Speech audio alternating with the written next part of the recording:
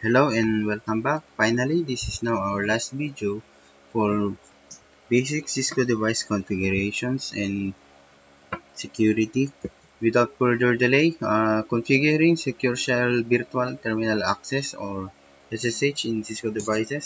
First, SSH is commonly used for administration of Cisco device because it ensures that the traffic source is secure and encrypted. On the other hand, Telnet were previously used, but it does not encrypt the payload that anyone can tap on the line, sniff the traffic, and reconstruct the Telnet communication, opening a major vulnerability that password can be sniffed as well as other types of confidential, sensitive information that traverses a network via Telnet protocol. With the SSH, this issue had been resolved. SSH is basically a telnet but uses encryption algorithms from DES Data Encryption Standard to AES 256-bit. To configure an SSH in a Cisco device, first it requires us to generate an RSA key. To generate an RSA key, we have to set a domain name. First, we have to navigate all the way to the global mode.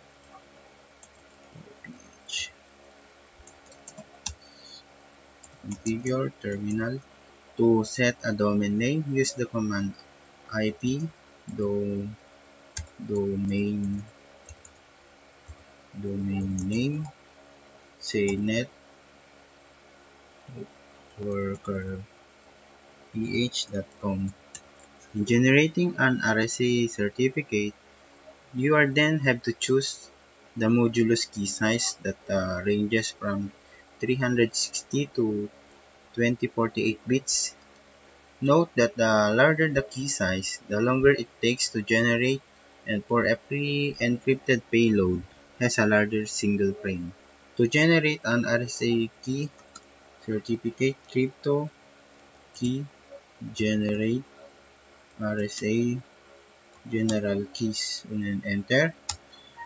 You have to yes because it's the default configuration, and then let's just use 1024. After generating RSA general keys, SSH B.99 is now enabled. Once enabled, you can now connect to the Cisco device remotely using SSH version 2 protocol, which is found in Secure CRT and POTI. Unlike Hyperterminal, you cannot use it since it does not support cryptographic connectivity. And lastly, we are now going to configure the terminal line that only accepts SSH by executing the command transport input SSH. Transport line bty04 or transport input SSH. Enter, exit. To verify the SSH configuration, let's configure the another router R2 like what we had done in R1. Okay. networkerph Cisco configure terminal. Oops, config. So IP domain name networkerph.com crypto key generate RSA general keys. Actually, we can do modulus and then 1024. Okay, then line bty04. Oops. Line bty04. I think that's wrong. Line bty04. Transport input SSH. exit WR. So let's try to connect from R2 to R1. Okay, SSH dash L for login, and then the username network, okay, networker ph 192.168.1.1 IP of R1. Enter. Cisco. Now we can connect from R2 to R1. So let's exit. Let's try to connect from R1 to R2. Exit. SSH dash L 192. No. Username networker ph 92.168.1.2. Okay, Cisco. Now we can connect from R1 to R2. This concludes our basic Cisco device management and security configuration. Let's now summarize all the configuration we had done so far and compile it as basic configuration, which we will going to use to our future routers and switches basic configurations. To begin with, first, we have to erase all the configuration we had made so far and start from fresh. To erase the startup config, we will use the right erase and then press enter, confirm, and then reload, and then no, confirm. Like we have to do it in R2. Right erase, confirm, reload, confirm. Okay. After reboot, when prompt with initial configuration dialog, just type no, since we know now how to do the basic configuration manually. Then we navigate all the way to the global mode. No, enable, configure. First we'll start with the hostname R1, enable, secret,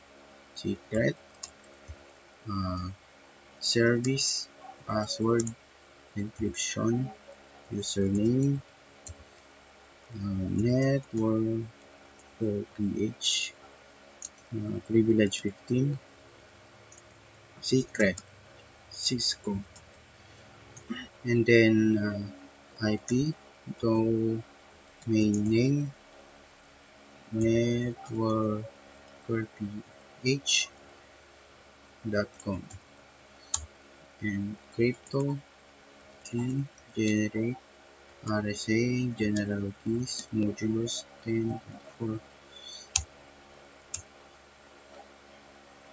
Then for banners, I had made it in the notepad, so we'll just copy it for banner MOTD and then paste.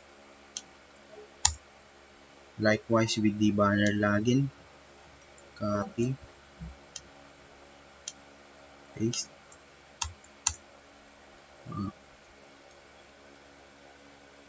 And another is the no IP domain lookup. And then for line console 0, login local, uh, login synchronous, and then exec 00, so that it will never log you off.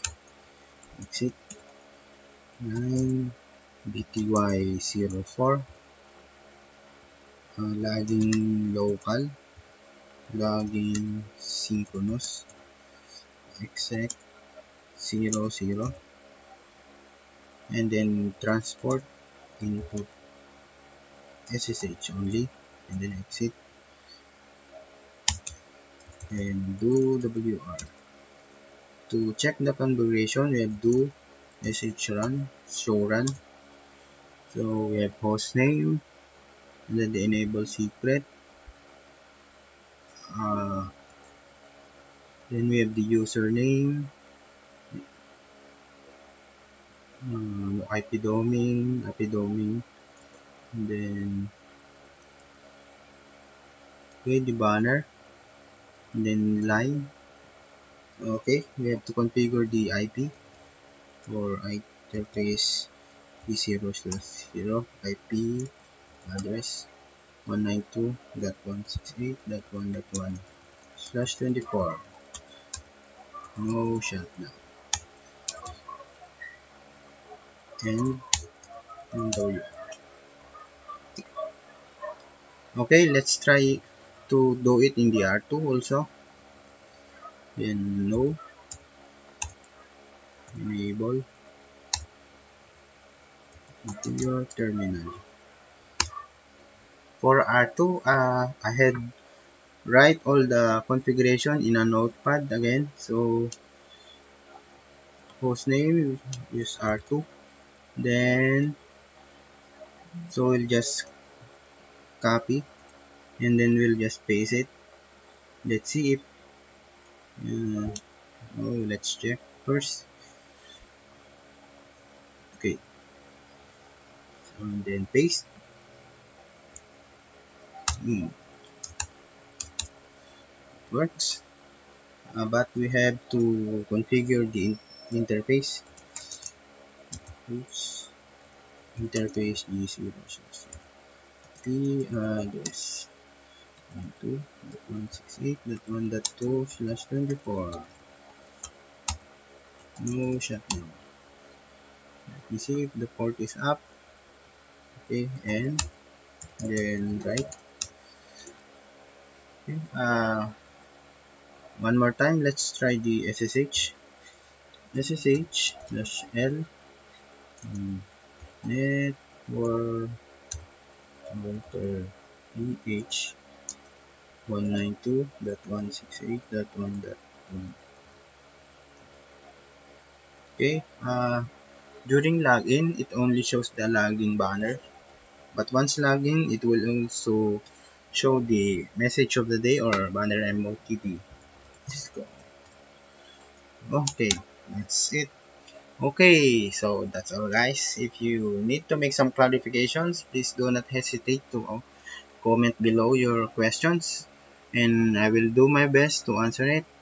On my next video, we will be setting up access server before we proceed to the switch catalyst. See you then. Please like my videos and don't forget to subscribe to my channel. Thank you.